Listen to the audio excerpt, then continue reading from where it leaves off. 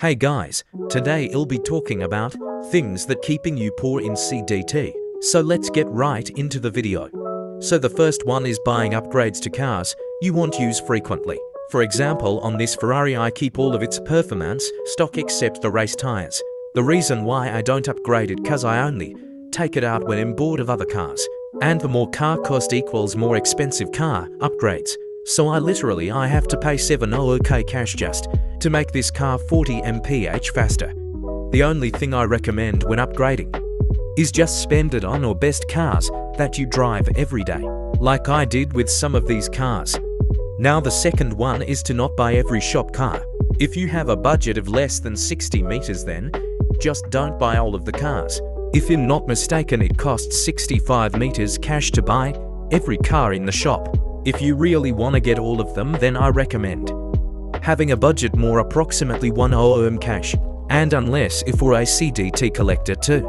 Now the third one is wasting all of your cash into one limited car.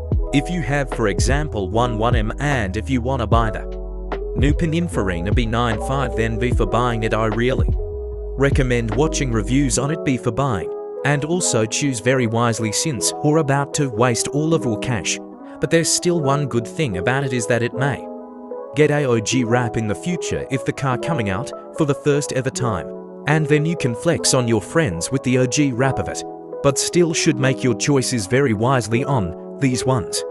The fourth one is actually buying useless stuff for your car. For example, what I mean is by buying spoilers on it and putting some wheels that doesn't fit the car. Some certain cars don't fit spoilers like these and it just ruins the whole look of it. They also don't give any benefits to handling to it because it's just mostly as a cosmetic. The only beneficial thing between all of these is the extra low suspension. It can give some handling buffs to it. Now let's get to the last thing. The last one is putting the wrong cars in your dealership.